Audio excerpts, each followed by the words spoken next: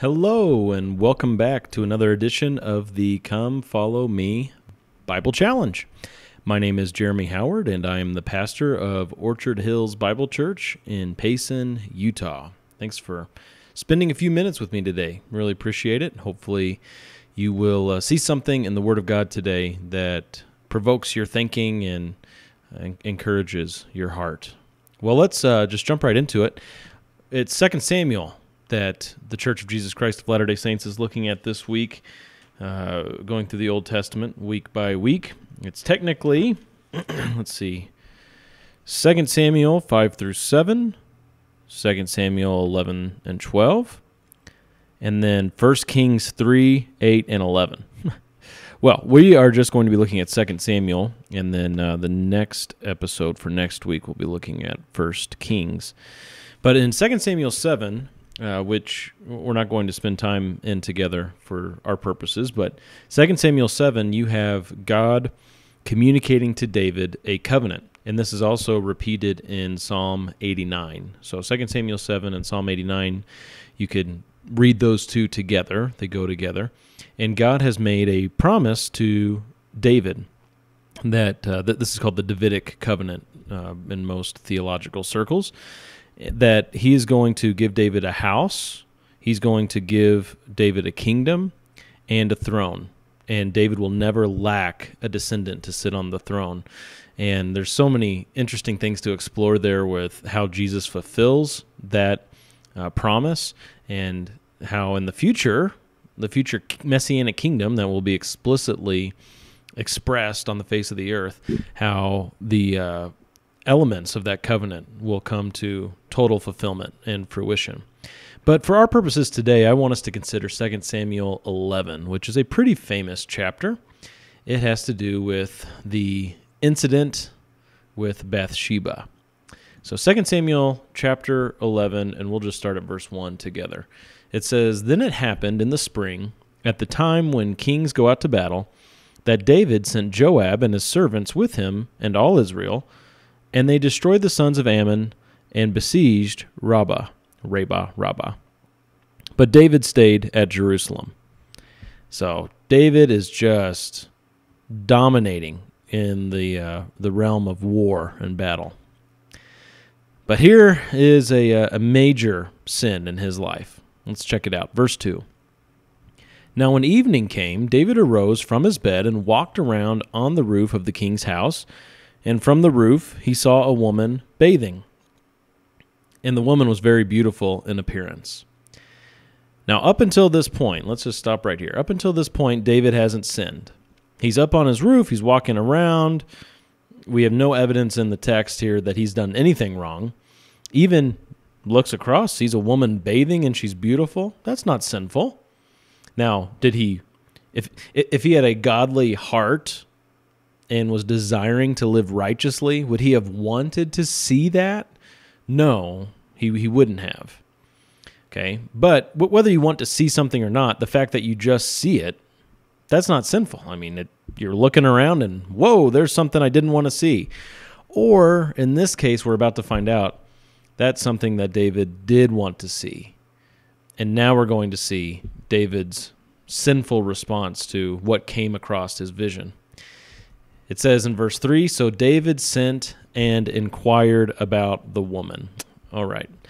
Recognizing that she's a beautiful woman and she's bathing, is that sinful? No.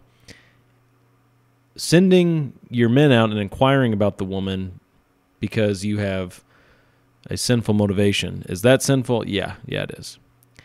Well, one of his men said, "Is this not Bathsheba, the daughter of Eliam, the wife of Uriah the Hittite?"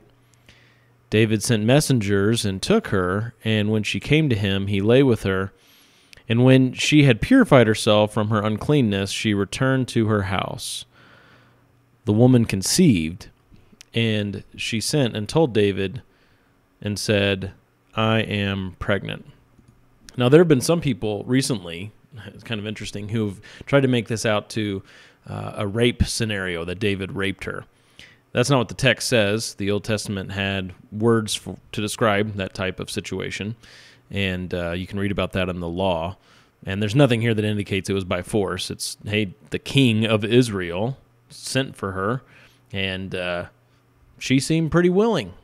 They slept together, and this was intentional. This was cooperative. This was obviously adultery. David was married at this point, and here we have Bathsheba. She's the wife of Uriah the Hittite. She's married. This is an affair, you could say, but this is the sin of adultery, okay? To cut through all the language we might want to use, this is the sin of adultery. All right. Well, what do you do when you commit adultery if you're a godly person desiring to please and honor God? Because just because you're a godly person, someone who's living a life in a Godward direction, that doesn't mean you're going to be perfect. There are people who fall into sin, who stumble and fall, sometimes into grievous sin like adultery. I'm not here to say, adultery is a light thing. Adultery is not like saying a swear word when you hit your thumb with a hammer. And that's not the same as, some other things, like not reading your Bible for 2 weeks, okay? Because you don't want to hear from God.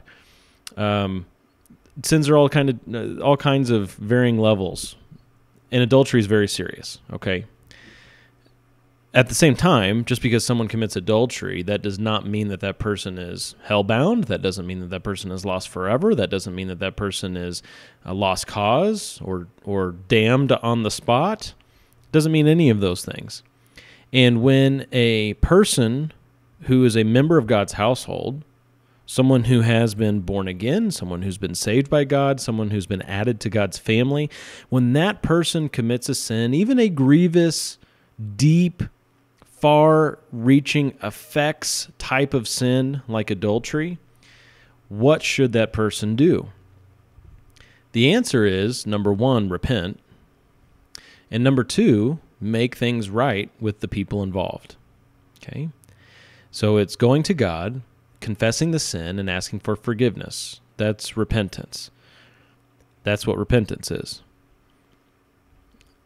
The second element of that is to make things right with the people involved. And that, boy, in this case like adultery, that can get very awkward, uncomfortable, and it does have extreme ramifications, just naturally. Well, let's see what David does. Let's go back to the text here and read starting in verse 6. Then David sent to Joab, saying, "Send me Uriah the Hittite." So Joab sent Uriah to David. When Uriah came to him, David asked concerning the welfare of Joab and the people and the state of the war. Then David said to Uriah, "Go down to your house and wash your feet." And Uriah went out of the king's house, and a present from the king was sent out after him. So now have this in your mind. You have these two men meeting. David just committed adultery with this other man's wife, and he's bringing him in and just chatting with him. It's pretty sick and twisted stuff, isn't it? Okay, let's keep reading. Verse 9, "But Uriah slept at the door of the king's house with all the servants of his lord, and did not go down to his house. Now when they told David, saying, 'Uriah did not go down to his house,' David said to Uriah, 'Have you not come from a journey? Why did you not go down to your house?' Uriah said to David, 'The ark and Israel and Judah are staying in temporary shelters, and my lord Joab and the servants of my lord are camping in the open field. Shall I then go to my house and eat and to drink?'" Sorry, I read that a little wrong. "Shall I then go to my house to eat and to drink and to lie with my wife? By your life and the life of your soul, I will not do this thing." He's a selfless man. He's wanting to be a team player here. Verse 12, "Then David said to Uriah, 'Stay here today also, and tomorrow I will let you go.' So Uriah remained in Jerusalem that day and the next. Now David called him, and he ate and drank before him, and he made him drunk. And in the evening he went out to lie on his bed with his Lord's servants, but he did not go down to his house." So what's David doing here? What is David doing with Uriah? Well, we can say, first, David is not repenting. He's not confessing his sin to God. He's not asking for forgiveness. He's not turned in any sense. He's not making things right with Uriah. He's not making things right with Bathsheba. He's not making things right with his own household. He is he's making things worse. That's what David's doing. We could say he's making things worse. Well, we need to keep reading to see what else he does. Verse 14. Now in the morning, David wrote a letter to Joab and sent it by the hand of Uriah. He had written in the letter saying, "Place Uriah in the front line of the fiercest battle and withdraw from him so that he may be struck down and die." This is now how David is going to deal with his sin. He's avoiding repentance. He's avoiding confession. He's avoiding making things right with those he sinned against. He's going to press deeper and deeper into sin, trying to use sin as a cover for sin. And again, I've talked about it so much in this series. If you've been listening along, this is pragmatism. Are you spotting it now? This is pragmatism. God's way says, repent and make things right. Man says, well, that hurts my pride. I don't want to do that. There's got to be another way. And so here David is finding another way instead of going through all of the discomfort of confessing sin openly and changing. How about I just kill off Uriah? If Uriah was dead, then my life would be better. Everything would be better. But you see, Uriah is not the problem here, is he? Uriah isn't the problem. David's the problem. Bathsheba's the problem. Uriah's not the problem. So you kill Uriah, the problem's still there. This is important for you to spot. So he tells Joab, go put Uriah in the front line in the fiercest battle so that he will die. He's telling Joab, his commander, I'm specifically ordering this so that Uriah will die. Let's keep reading. Verse 16. So it was, as Joab kept watch on the city, that he put Uriah at the place where he knew there were valiant men. The men of the city went out and fought against Joab, and some of the people among David's servants fell, and Uriah the Hittite also died. Then Joab sent and reported to David all the events of the war. He charged the messenger, saying, when you have finished telling all the events of the war to the king, and if it happens that the king's wrath rises, and he says to you, why did you go so near the city to fight? Did you not know that they would shoot from the wall? Who struck down Abimelech, the son of... Boy, that's quite the name. We'll just say Abimelech. Did not a woman throw an upper millstone on him from the wall so that he died at Thebez? Why did you go so near the wall? So when people question the strategy, then you shall say, your servant Uriah the Hittite is dead also. Wow. Verse 22, so the messenger departed and came and reported to David all that Joab had sent him to tell. The messenger said to David, the men prevailed against us and came out against us in the field, but we pressed them as far as the entrance of the gate. Moreover, the archers shot at your servants from the wall, so some of the king's servants are dead, and your servant Uriah the Hittite is also dead. Then David said to the messenger, thus you shall say to Joab, do not let this thing displease you, for the sword devours one as well as another. Make your battle against the city stronger, and overthrow it, and so encourage him. Now when the wife of Uriah heard that Uriah her husband was dead, she mourned for her husband. When the time of mourning was over, David sent and brought her to his house, and she became his wife. Then she bore him a son. But the thing that David had done was evil in the sight of the Lord. So after this battle where Uriah dies, that Joab and the gang there to report what happened. And as they go back and say, hey, we had lots of men die in battle today. We were near the wall of the city, and the people were on top of the wall, and they were killing off our guys. Of course, the king's response is going to be, hey, you big dummy, why did you do that? We just lost a bunch of our valiant men. Remember, the text said these were valiant men on the front line. Why would you put our valiant men in danger like that so that we would suffer loss? No, No commander, no strategist worth his weight in salt would do such a thing. But then when David hears, well, Uriah is also dead. Now David says, oh, okay. Well, it was worth it. These men who lost their lives, to David, it was worth it so that his sin would be covered. Put the whole front line in harm's way. We can't make it look like we're just singling out Uriah, so other men have to die too. Gross sin, isn't it? This is gross sin. And sin so often has far-reaching effects. You go back to Achan in the book of Judges. When Achan had taken some of the devoted things, those things that were supposed to be devoted to destruction, when he took them for himself and he hid them in his tent, remember there were men who died in battle because the Lord was not blessing them in battle because of Achan's sin. The whole group was affected because of Achan's sin.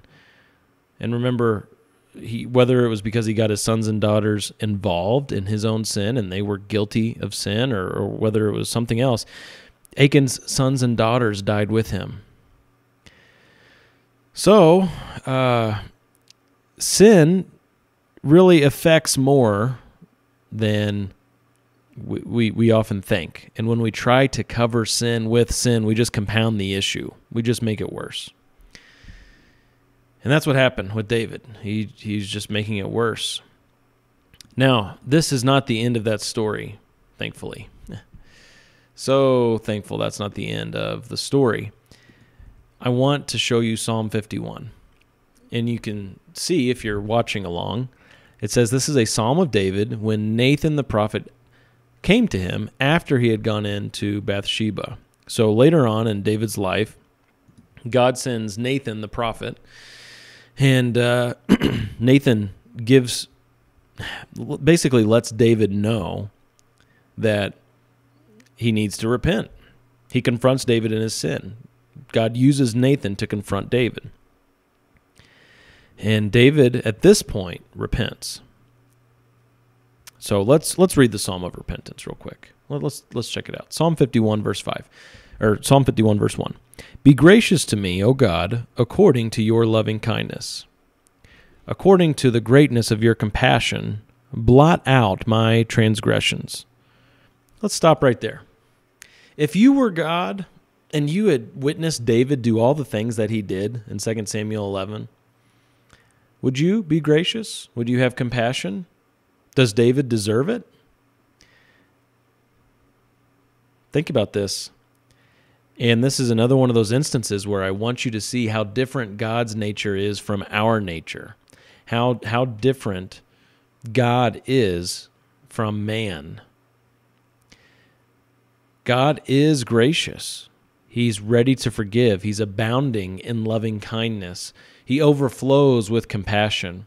And even after all these things that David did that were so wrong, plainly evil in the sight of the Lord, worthy of death, worthy of condemnation, worthy of total judgment, David comes to God and he asks him this. And I think maybe some of you might have a reaction when you hear this, like, oh, David, you can't be serious. David, there's no way you should be coming back to God asking for grace or asking for compassion. Look at what you did. You deserve to pay. You have to make this up somehow, David.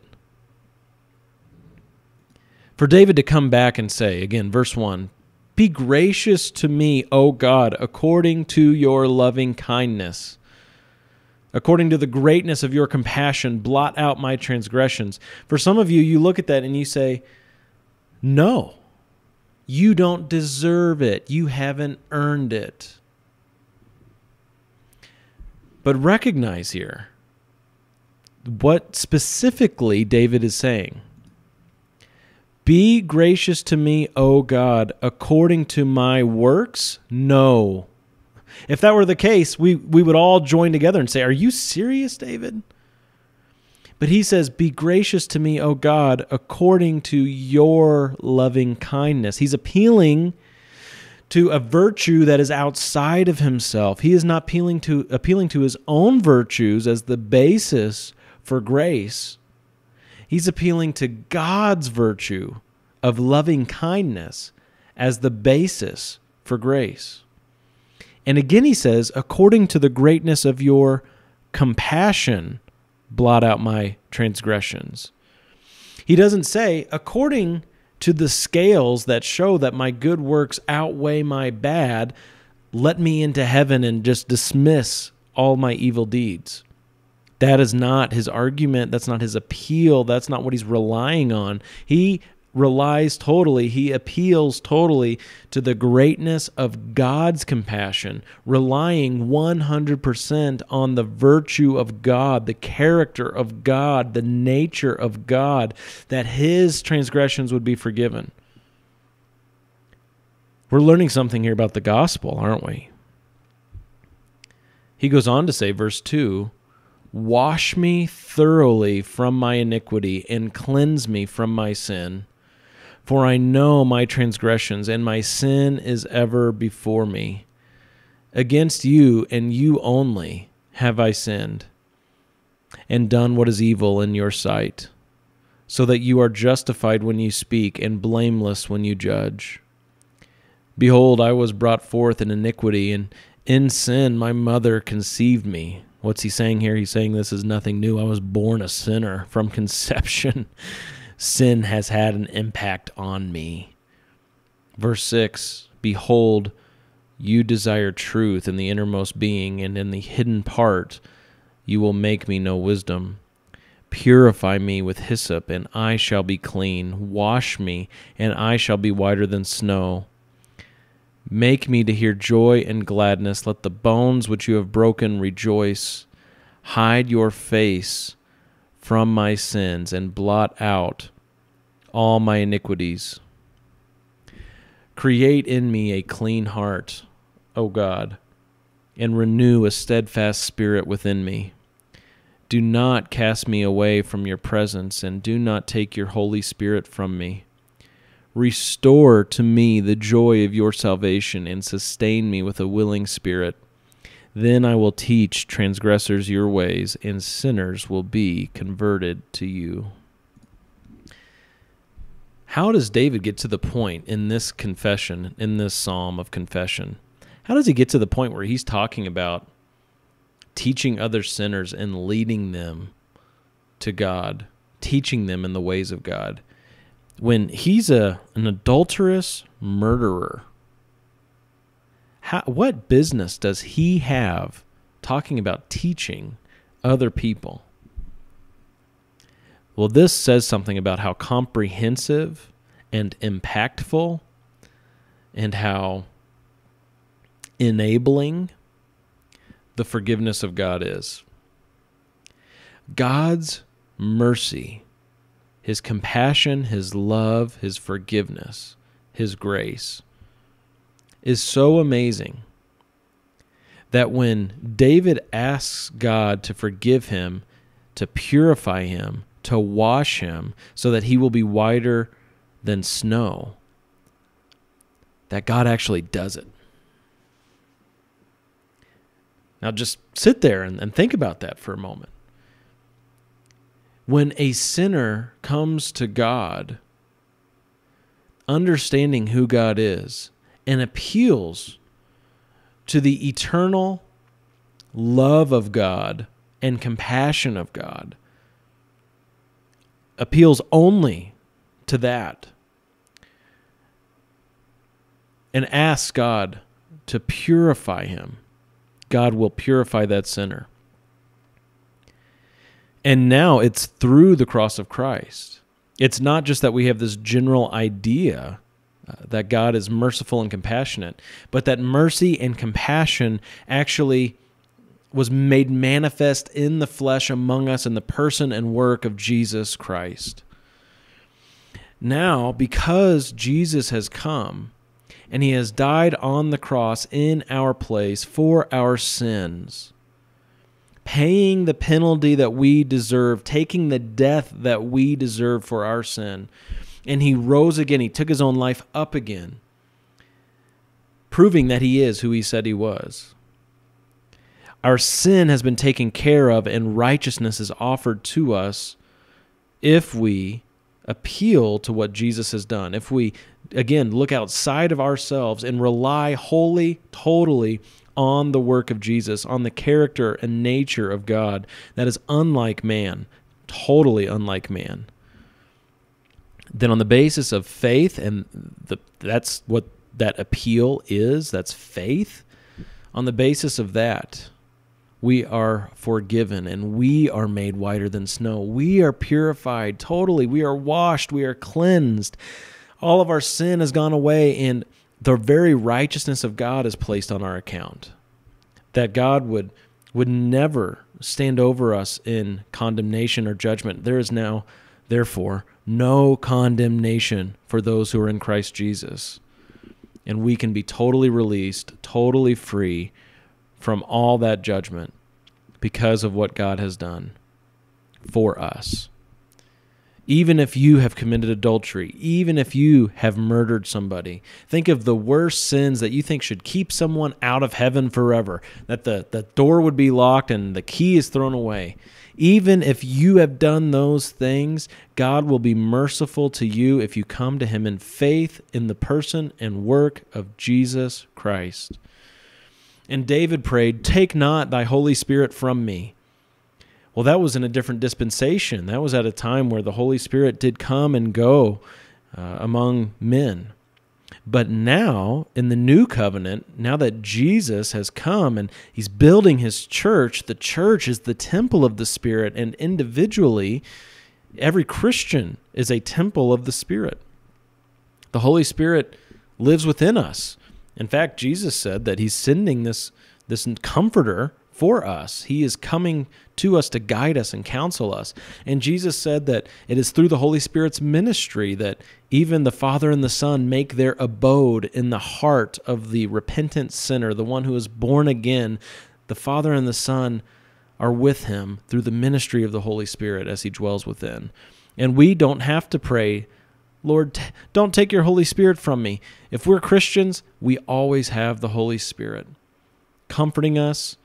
He's assuring us that we are children of God. He's testifying with our spirit. He's bringing forth fruit. He's convicting us of sin. He's guiding us into all righteousness. He's helping us understand the Word of God, and he brings us closer to God through the gospel. Isn't this amazing how loving God is? Wow. Well, I hope you got something from this lesson today. I know it's a little bit longer, but how could it not be a longer episode when we're talking about something as marvelous as David being utterly cleansed from sin and being restored to God even after such damnable and evil actions?